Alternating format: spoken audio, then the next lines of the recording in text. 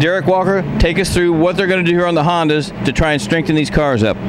Well, one of the weaker areas is where this whole cluster of wings feeds into this bottom. And this is a Honda, sorry, this is a Honda. Honda front wing.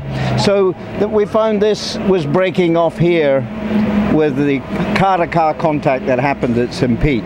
So what Honda have done is it doesn't look much, but believe me, when this is all glued in there and make it quite a bit stronger, it's in here, and if you walk around here, I'll show you here, there's another piece in the inside, like that. So these two pieces go around this section. So it stiffens up this whole section that comes down here into the bottom. In addition to that, let me move around here. There's this other piece which goes underneath here and stiffens up this bottom section. So that reinforces that whole front wing assembly. So quite a bit stiff. We got spoiled the last few years because there could be a lot of contact and there was some really good street racing because you could lean on each other. Do you think this will be enough maybe to bring that back? No.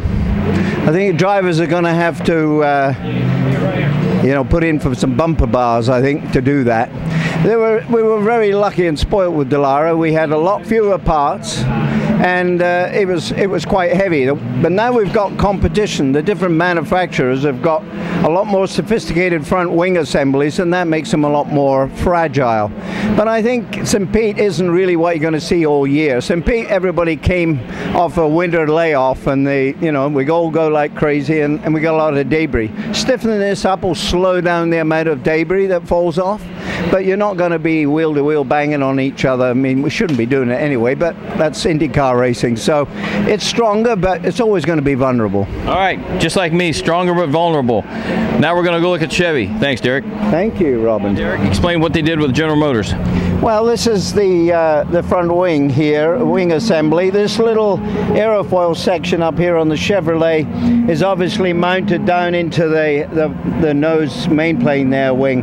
Well, this you can see it, the darker material around here with these extra fasteners.